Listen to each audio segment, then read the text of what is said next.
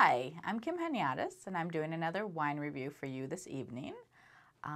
We were just out with some friends having some wine at Karen's Wines and Steins here in Rapids, and we got home and my husband's like, why don't you do a wine review? And I'm like, well, I might be slurring my words a little, but sure, let's do a wine review. So the wine I am doing, I did not take French, and so I know I'm not even saying this correctly, but Cotes de Gascogne, perhaps is how you say it. Indication Geographique Protegee France, Cotes de Soleil Blanc. So it's a white wine from France.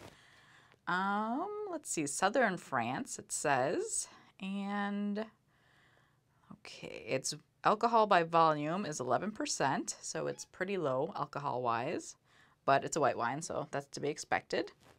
Let us see. Oh, and my husband picked this up for me. It's from Aldi's, so we love Aldi, and sometimes they have some really good wines there. I think he picked it up actually for the bottle.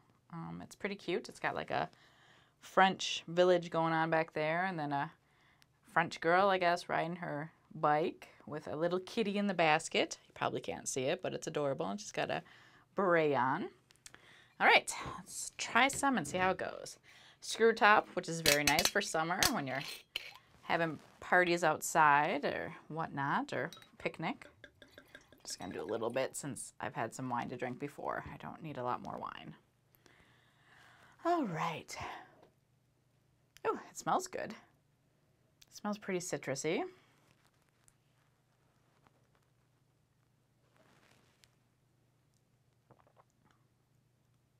Ooh, it's yummy.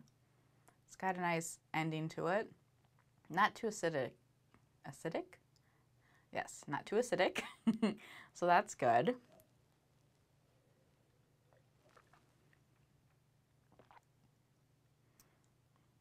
I'd say some peaches going on here. More, not like super fruity, but more fruity than citrusy. I like it. It's nice and soft. Got a little bit of interesting flavor going on.